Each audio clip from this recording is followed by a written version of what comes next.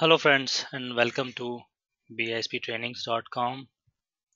My name is Amit and today I'm going to give you a very brief overview about workforce planning and how to initialize workforce planning.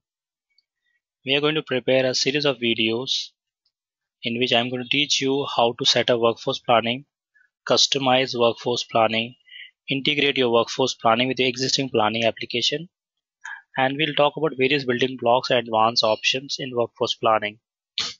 In today's session, I'm going to give you a very high level overview about what workforce planning is all about, what are the different components of workforce planning, and how to initialize the workforce planning in EPM environment. So, as you know, workforce planning is a pre-built, pre-packaged application with some pre-built functionality. It is designed to simplify your workforce planning activities, workforce planning and budgeting activities, and forecast your related expenses like compensation planning, salary, healthcare expenses. You can actually link your workforce planning application with your existing application and see how your workforce expenses impact your overall budgeting process. For example, you like to see how your total employee expenses, direct and indirect expenses impact your overall financial expenses, okay, and operational expenses. How workforce planning different strategies are going to impact your entire organization strategy. So workforce planning all about right people, right skill, putting them to right place at right time. Okay, with minimize the cost. I'm trying to show you with different charts and different images what exactly workforce planning, what exactly your stakeholders, business managers, HR manager like to know, what information they like to know from the workforce planning. So naturally they would like to know what is the current and future expenses, predictive expenses across all department or individual department. So if you look at over here how my HR expenses are growing year over year across different departments. Business also like to see the summary information about it. What is the historical expenses, and based on this, how would you plan and forecast our future expenses so that we make sure our HR strategy is in line with entire organization strategy. So this is why I have 550 and 16 and my salary expenses reduced by minus 2.7%, and my benefits are grown by 12.4%. Okay, this is my current statistics. In addition, this business user would also like to know um, your headcount and the salary expenses, the relationship between these two variables. If you look at this, we are trying to evaluate the employee headcount year over year and in addition to the employee expenses. And we find some interesting trend in 2008 and 9. My headcount grown up, but my salary expenses are not grown to the same ratio. So based on the data I have available from 1998 to 2009, I could predict for next few years of data. So my budgeting process will be close to, it won't be 100% accurate, but close to real numbers. This is another summary dashboard which your most often your HR manager, your CFO, uh, the decision maker like to know about your organization, like what is FT rate, employee expenses per head count, employee direct and indirect expenses. So across different department or different line of business, or maybe more granular or more summary information business like to see about the employees, and this is where the Hyperion planning comes into picture.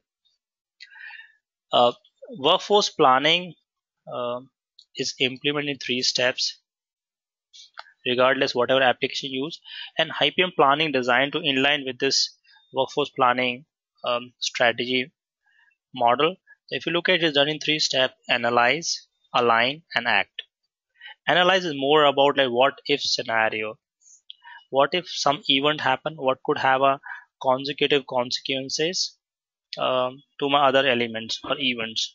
Like understand where you are, starting point for planning and where you can be, and build your scenario to align the people, plan to business strategies, and future scenario based on your historical trend. So the previous slide which I shown you talked about your historical trend. By keeping the historical trend in mind, we can even plan for the future scenarios. So what if scenario, Hyperion planning as a product has plenty of drivers and which allow you to do your what if analysis. What if your salary tax are or payroll tax are revised by 10%? How it is going to impact in your overall financial, strength. So various what if analysis can be driven by different drivers. This is what we do under analysis. Align workforce building. You collaborate across the organization to build the plan. Okay, so they have different elements, different department. They work together to drive your workforce planning needs. So maybe you're expecting some project in next 2 months, and in order to in order to execute the product, how what is the manpower, human resource, capital, skill resources you need, or you can plan and align with your organization strategy. Share and iterative on headcount demand to increase the accuracy in buying. And as I said, giving you example, in order to meet your future project or business demand, what headcount they need, what skill set they need, what are the expenses associated with them, direct and indirect expenses, all you like to align and budget and forecast.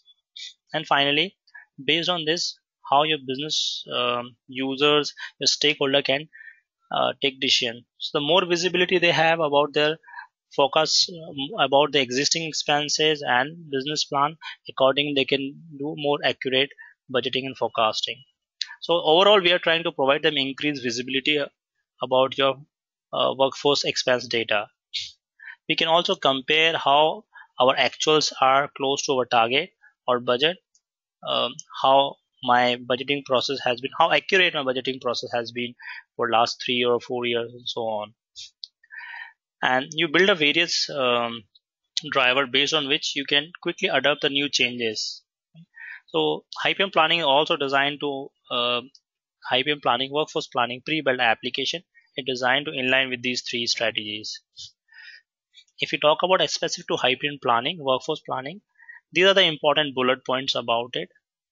Uh, it can calculate your current and predictive expenses, future budgeting expenses related to workforce like salary, compensation, benefit, taxes, and we can also efficiently manage employee transfer functionality. Transfer functionality is an important part of your workforce planning in order to make sure you are optimally utilize your resources in all the context. So specifically when business is so dynamic, for dynamic organization, they would like to make use of their resources to the max, and therefore employee transfer functionality is very common and required to have various business logic associated with this. IPM planning designed efficiently to manage these functionality. Optimize planning process, meet the need of global enterprise. We can customize planning process. The planning as a Hyperion planning, workforce planning as a pre-built package or framework. I can modify this, customize in order to make sure that uh, it meets the current demand and the business needs. We have plenty of variables, stakeholder through which we can modify the planning process. For example, we have a dimension member called employees, where we have a dimension member called new employees. It has a placeholders of 100 employees. I can add employees as I need them. It gives you the option to have a drill through which you can have a summary and detailed information. Maybe I can see the employee HR expenses for entire organization, further drill down to line of business, sub line of business, to the cost center, and how my expenses are impacting the other department or other part of the business. It offers the standard planning and forecasting features which your Hyperion planning offer. And the most exciting feature about Hyperion workforce planning, you can integrate Hyperion workforce planning with your existing system. Uh, Generally, the feed or data comes from Hyperion workforce planning from PeopleSoft or similar HR application, and you can see how this HR expenses are going to impact my other part of my expenses. You know, so if my HR expenses are revised, how it is going to impact my overall budget of the organization.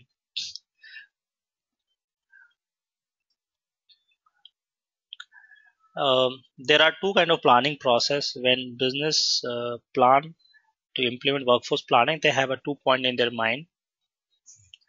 What is my strategic and operational planning? Operational workforce planning focuses for a short-term goal from 6 to 18 months of plan process. We focus on skills, capabilities, and expenses for the employees related to the employee for next short-term goal for 6 to 18 months. So operational planning designed to meet their short-term goals. Based on short-term goals, we design our strategic planning.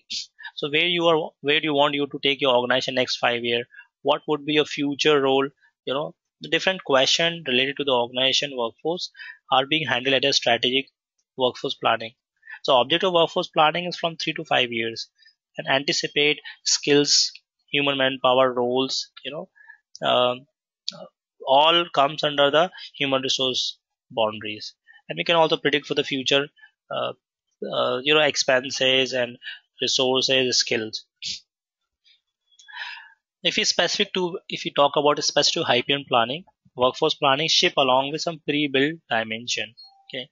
So the first dimension, account dimension, when you log into your workforce planning for the first time, uh, under administration section, you can see I already initialized one sample workforce planning application. So you see there's an account dimension which has got system defined member, which in turn has got some drivers, uh, different kind of driver which actually help you to calculate your salaries, compensation, benefit, taxes, isn't it? So there are certain assumptions: salary assumption, tax assumption, healthcare assumption, merit, bonus rates, bonus by grade. So when you customize your application, you have a liberty to, based on your input, the total calculation take place. So account is actually an alternate hierarchy of account dimension. This account dimension will in turn inline with my actual account dimension when you integrate with your Hyperion workforce workforce planning with your actual planning application. So it's basically a subset of a common chart of account which is specific to employee related expenses. We have a different kind of driver which help to perform calculation. Okay, and we have a member which store the intermediate result, and we also have various properties and characteristics related to the employee. All this information is available under account dimension. And account dimension is seeded dimension. As part of initialization, this dimension comes. Second dimension is called job dimension. As you see, the job dimension is hierarchical view of your structure, different roles you have in your organization. And then we have an employee dimension. This is also one of the seeded dimension. The employee dimension contains employees of the organization, calculate salary, benefit of compensation, and related all properties of the employees are stored under employee dimension. Workforce planning give you option for existing employee and new hires. If you look at your employee dimension and job dimension, you find over there. Example, employee dimension has got two elements: full-time and part-time, and total employee. Existing employee, you can add new employees from your interface. By adding dimension member, you have placeholder for existing employees, isn't it? And we have other element unspecified employee. We do have a provision to have a contractual employees and other category employee as well. In addition, this workforce planning ship along with some predefined dimension members, data form, business rule, task list, menu, and all. So as part of your initialization, all these artifacts come to your system automatically. So when you log into your workforce planning application, you might see them. For example, I look at a task list. In the task list, I could see there are task list designed based on different job roles. So there are two job roles. We have workforce administrator and planner, and the intern planner is classified as a power user, or you call workforce analysis. We do have actions, menus, task list, smart list, data form. These are different artifacts of application comes as part of the initialization. As we proceed further, we'll talk about all these artifacts step by step.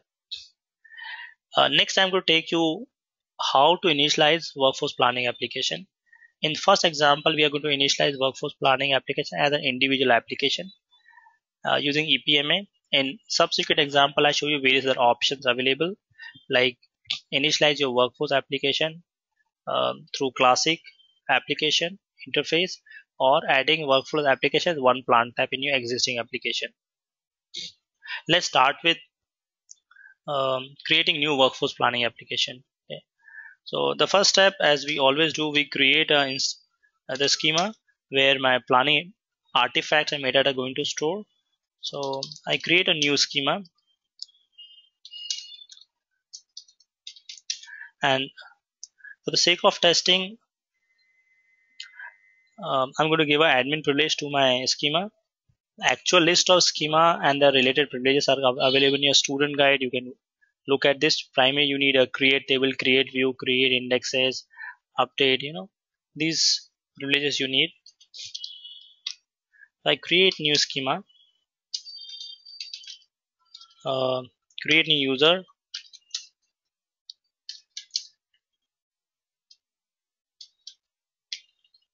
workforce application 1.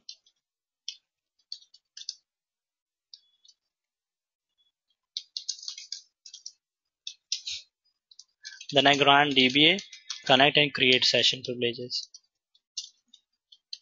to workforce application. I would use this schema to initialize my workforce application. Okay? Because we are creating workforce application through EPMA, the step 1 is to create application from application library. You create new application, file new application, name your application whatever you like to give, like all workforce application 2. The type of application is planning application. Select. The moment you select planning, the entire interface changes. Underline option appear according to planning.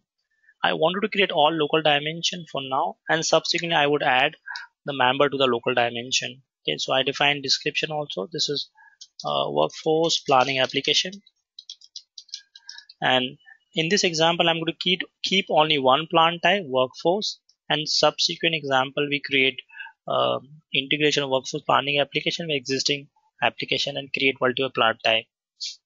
So my objective is just to walk you through with existing artifacts, what artifact comes along with your workforce planning when you initialize it. Um, you define the base time period is 12 months, starting month is January. I'm assuming it's a calendar year. I can have a fiscal year as well. And weekly distribution I select 445. You can have your own local time period dimension and local year dimension as well. In this example, I'm going to keep a local dimension called year, and I start with 2014, next for 10 years. So for last 2014 and 15, I would have historical data, and 16 third quarter onwards, I would have a budget data. You go to next. When you go to next, it asks you to see the dimension. Okay, so as Hyperion planning application, there are 7 predefined dimension like entity. If you look at the dimension type, dimension structure, dimension name, sorry, and so in entity, version, scenario, account, these are all new dimension.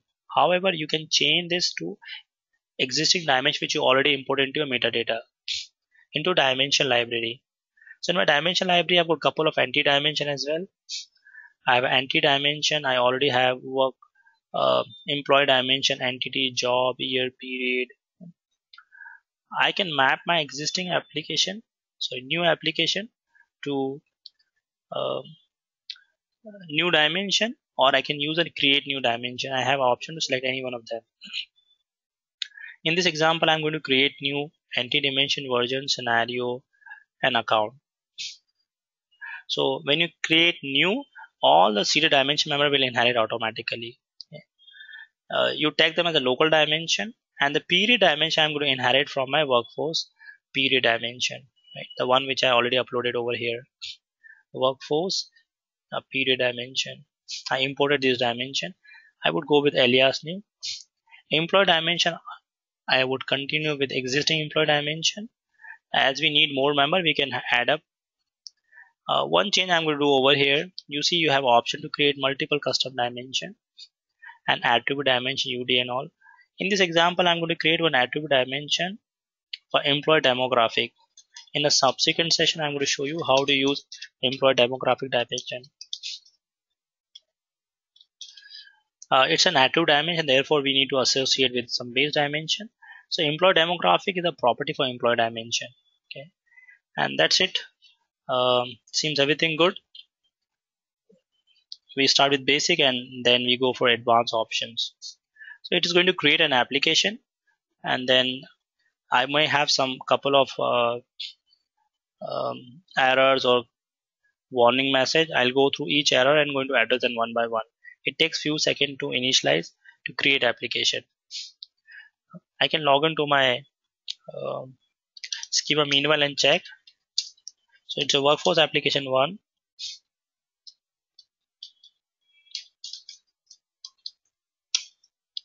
Right, got connected, and we'll see do we have any table now. Create table name from user score underscore tables. It's a table underscore name. Right now there no table exists, right? So the dimension of a workforce has been seeded, and therefore uh, all the validation errors or warning message would be appear over here. When I click on validate, I would find the error message warning. If you look at over here right now, I have a warning message pertaining to um, you know, dimension performance order. I'm going to address this issue. So I just need to change the dimension order. Right click and add performance setting and change the order. I'm going to keep my account dimension followed by entity, then followed by scenario, version, year and period. Employee dimension I keep it at the bottom. Okay. Validate once again. Validation pass, and now your application ready to deploy. Okay. If you want to make further changes to your application, you can do this before you actually deploy your application. Like you can change date format in case you want to make multi-currency equal to true, start here and all. Right now we are going to make all the default option true, active, and create only workforce application. Click finish. Likewise, any EPM application, this application also will submit the creation of this application would be submit as a job.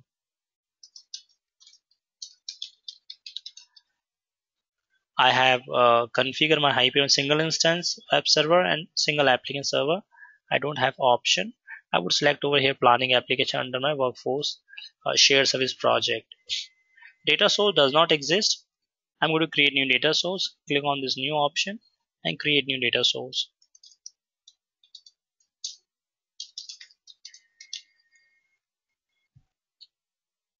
My underlying data source is Oracle. I define data source detail. I install Oracle in my local system. So I use localhost. You would give a IP address of your server. So I'm going to use a schema called workforce application 1 and the password. Validate, test connection pass, and then you can proceed. Connect to Oracle Space database. Space is also installed in local machine. If you install in distributed installation, distributed environment, give a IP address of the server. Colon your port number. Test connection. My ISpace is configured common port, standard port 1423. So I'm going to create outline. That's it. I don't need any other function, and click on deploy. Deployment in EPM will submit a job with job ID 145, and I would see the progress of my job is being how the job is being executed. It is done so far 66%. Okay. And behind the screen it would have created a set of tables. When I log in and see the tables are being created, I need to wait for a little more time and I could see the list of tables are created behind the screen in your relation database. Well, you can log into your space and refresh your application. You may see your workforce application what I've created. Maybe it takes few more seconds, and then you can find your workforce application over here. So let's wait for few seconds and let this step be completed. Once it is done, I have an application listed out over here, and as I see the application listed out over here, and database will have been created in few minutes. Right, I could see the set of underlying table has already been created under this. I continue to refresh this.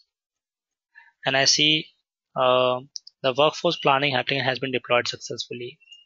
Once it is done, you can log into open your application, planning application, refresh it. So newly created workforce planning application would be visible in your application list. Workforce planning application number 2.